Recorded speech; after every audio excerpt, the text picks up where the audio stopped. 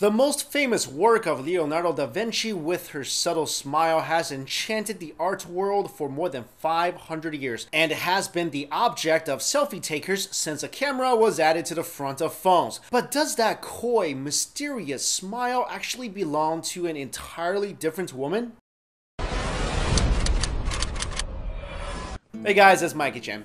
In 2004, the Louvre gave French scientist Pascal Cotte access to the Mona Lisa for the purposes of analysis and study. Since then, Cotte has spent more than a decade using a multispectral camera to project intense light on the Mona Lisa and measuring the reflections in order to map the layers of paint beneath its surface. Cotte then used these measurements to reconstruct what was contained between the layers of paint. Recently, he rocked the art world by announcing that his pioneering layer amplification method has uncovered a second portrait underneath the famous painting. According to Cotte, this seated female figure looking off to the side instead of straight ahead and unsmiling is the real Mona Lisa, rather than Lisa Gherardini, the wife of a Florentine silk merchant who is widely believed to have been Leonardo da Vinci's model. According to the most widely accepted historical accounts, Leonardo da Vinci painted the Mona Lisa sometime between 1503 and 1517, while he worked in Florence and later in France. Beyond these vague details, the painting's origins have been draped in mystery. Some believe Leonardo created more than one version of the painting,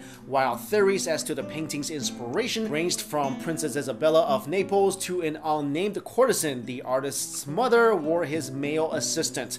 Recently, at a press conference in Shanghai, Cotte announced his controversial findings, which states that in addition to a second seated figure, which Cotte believes depicts the real Mona Lisa, his analysis uncovered the shadowy outline of yet another figure with a larger head and nose, bigger hands but smaller lips, and a Madonna-esque image with an etched pearl headdress. Cotte said, "The results shatter many myths and alter our vision of Leonardo's masterpiece forever. When I finished the reconstruction of Lisa Gherardini, I was in front of the portrait and she is totally different to Mona Lisa today. This is not the same woman." The Louvre, for its part, has declined to comment, but Cotte's claims have already drawn fire from many experts. Martin Kemp, a former art history professor at the University of Oxford, praised Cotte's ingenious techniques, but said that his idea of another portrait hiding under the existing one is untenable, and that he remains convinced that the Mona Lisa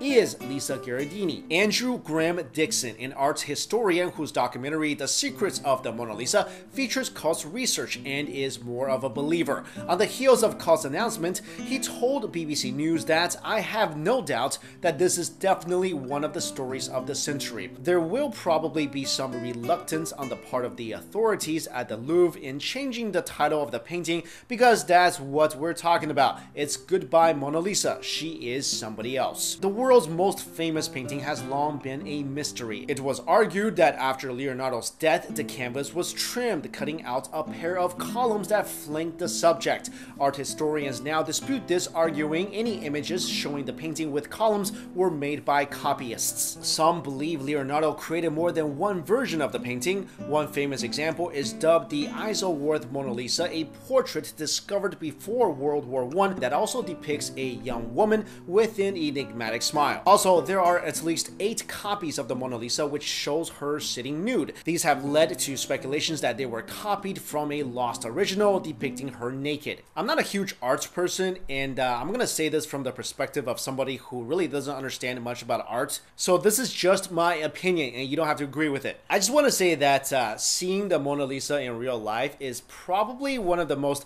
overhyped, underwhelming experiences I've ever had. I mean, the painting, first of all, is super small. It's behind thick layers of protective glass.